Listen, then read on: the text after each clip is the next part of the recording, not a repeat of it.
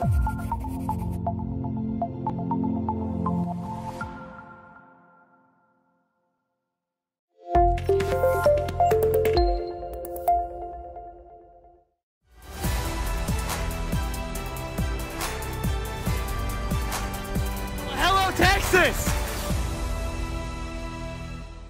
Congressman Buddle, it's very nice meeting you. Thank you, Arthur. It's good to meet you as well. Thanks for having me.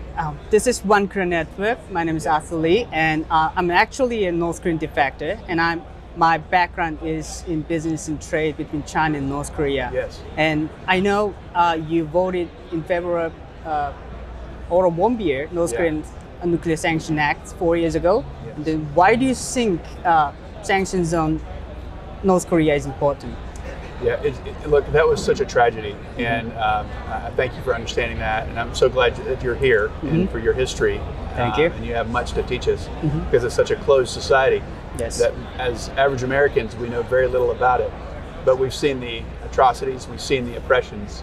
And whether you look at a country like Iran, or you look at the more oppressive side of China, or if you look at North Korea, we can't allow them to economically flourish. So one of the tools that we have as a strong economy in America are sanctions. It's so valuable for the 200 countries around the world to trade with the United States. And so to support liberty for all, we want to encourage sanctions for those who are oppressive and tyrannical and totalitarian, ultimately to break that regime so that the people could have freedom. Yeah, I agree with you. I think a sanction is one of the biggest leverage the U.S. government has. Yes. And as you probably know, the current South Korean government is trying to dismantle sanctions against North Korea to appease the Kim regime. And then the top officials from the South Korean government recently urged that U.S. should reconsider sanctions. And what do you think? What are your thoughts on South Korean government's approach? Well, I've been to South Korea within the last several years. I think it was shortly after the Otto Warmbier tragedy. Look, I think that's ultimately their sovereign decision. I would discourage them from increasing trade and from dismantling the sanctions. I mean, you have if you've seen the picture that's very famous on the internet of North Korea and South Korea at night. That's true. And you can see the utter darkness in North Korea and all that goes with that. And you can see the light in South Korea. So why would they want to become more like North Korea? Why doesn't North Korea, they easily, I mean, President Trump extended an olive branch of, that he could increase his freedoms. That's true. And we would hope that the Kims would do that. But so far, I don't see it. So I want them to come our direction and towards freedom rather than us to legitimize oppression. Sure.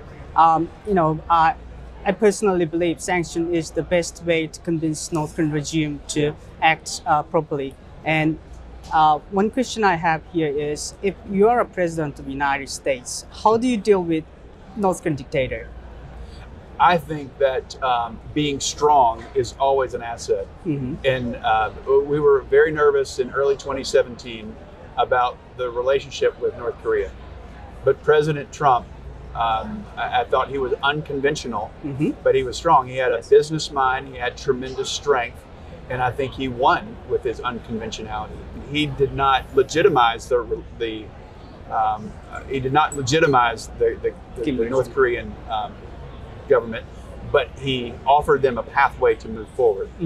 And look, ultimately, we want the world to be safe from nuclear attack.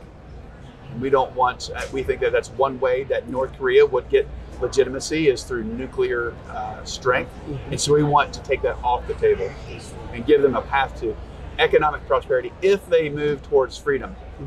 And we want them to feel the benefits of freedom. Although that's really not in their operating system. That's not how they think. So very, very difficult. But I like the way that President Trump handled it with absolute strength, and yet offering them a pathway towards freedom. Thank you for your view. And one more question is, China has been supporting North Korea for decades. So what U.S. government should take, what approach the U.S. government should take on China?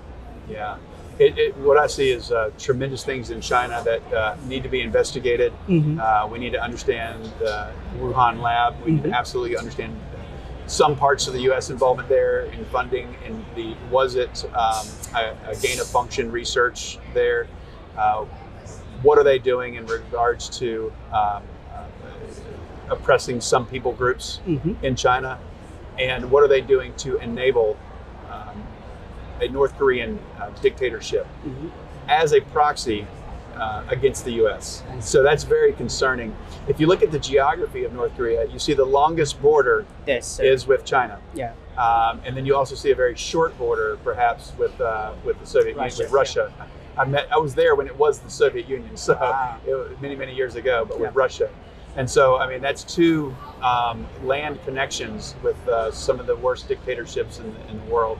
So very, very concerning. And I think we need to be strong. And we need, of course, because China is on the world stage, the second largest economy, we need to be engaged with them. But we need to be very strong. We need to have a strong military and a strong economy to afford that military. And I think that is good for the world when the U.S. is strong. I mean, as far as I know, China is allowing North Korean, government to do smuggling, and then they secretly help North Korean government to do illegal activity, and despite the UN sanctions. So I think your approach is tremendous, approach, I guess.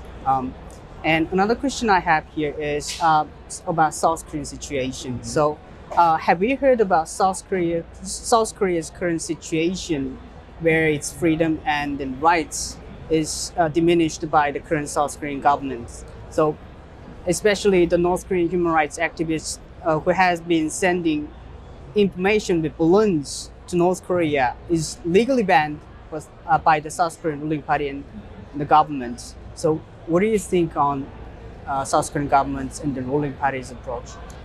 Well, you're in such close proximity. I mean, you have the long border, and again, my brother in 1990 was a helicopter pilot along that border. So I prayed for South Korea for a long time, and our U.S. relationship with them, and the presence of 35,000 or so U.S. soldiers that are there. I think U.S. strength, but I want to make sure. I see that North Korea and other totalitarian regimes that are socialistic and communistic, they're not strong enough to go face to face with a Western alliance. So what they'll do is they'll try to make us, they'll erode us from the inside through disinformation. If it's promoting critical race theory in a university, if it's sending disinformation to South Korea to help break apart the strength of that society, if that's from China, if that's from Russia, if it's from others, they don't want strong, free countries. And they don't want to go to war with them either. We don't want that either. But what they'll do is they'll try to make another nation commit suicide. And I'm afraid that's what we're having. We're seeing either the radical left, which are complicit with many around the world, against the United States. And you're probably seeing some of those same principles at play in South Korea, where oppressive regimes will send disinformation into a society and take the progressive or leftist side and will prop them up.